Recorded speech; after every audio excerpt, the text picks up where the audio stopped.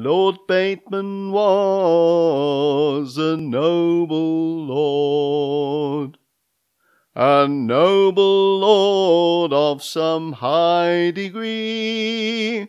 He shipped himself on board of a ship, some foreign country he would go see. He sailed east and he sailed west, until he came to the high Turkey, where he was taken and put in prison, until his life it grew quite weary. And in this prison there grew a tree. It grew so tall and it grew so strong, where he was chained around the middle, until his life it was almost gone. The jailer had one only daughter, the fairest creature my eyes did see. She stole the keys to her father's prison, and said Lord Bateman she would set free. She took him to a marble hall, with spiced cake and the finest wine, and every toast she drank unto him. She said, I wish your heart was mine. Have you got houses, and have you got land? And does Northumberland belong to thee? And what would you give to that fair young lady, that out of prison would set you free?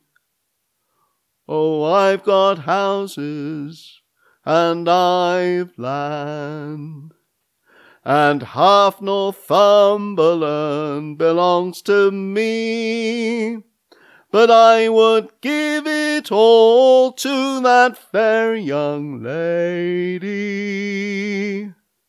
that out of prison would set me free.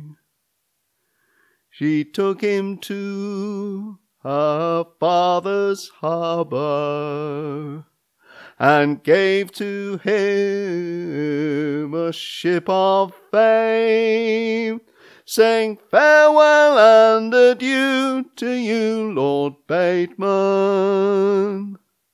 I fear I'll never see your face again.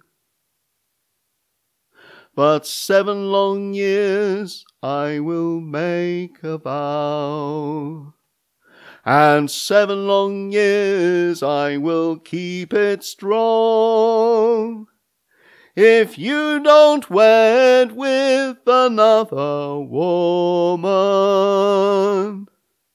well, I'll not wed with another man.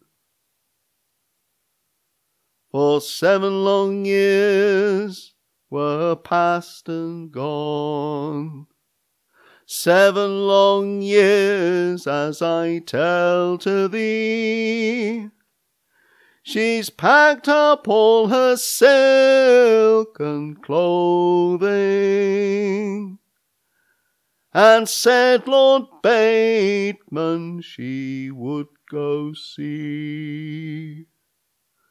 Well, she sailed high and she sailed low, till turf and stone she chanced to spy. She drew her ship into some harbour, and for Lord Bateman she raised a cry.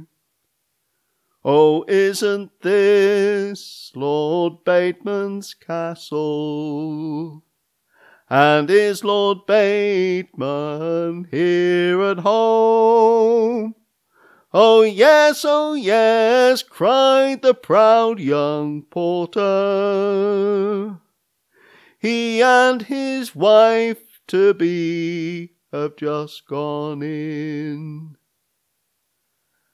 Ask him to bring me a piece of cake and a glass all of the finest wine, and not to forget the fair young lady who did release him when close confined. Well, away and away went the brisk young porter. Away and away and away went he, until he came to his master's chamber, and fell upon his bended knee. What news, cried Lord Bateman. Who is the visitor who's come to me? She is the fairest of the fair young ladies that ever my two eyes did see. Then Bateman rose, all in a passion. He broke the table in pieces 3, saying, I'll give up all my land and riches if my Sophia has crossed the sea. Well, Bateman's planned another wedding, and both their hearts they were full of glee, saying, I will never more range the ocean. Now my Sophia has crossed the sea.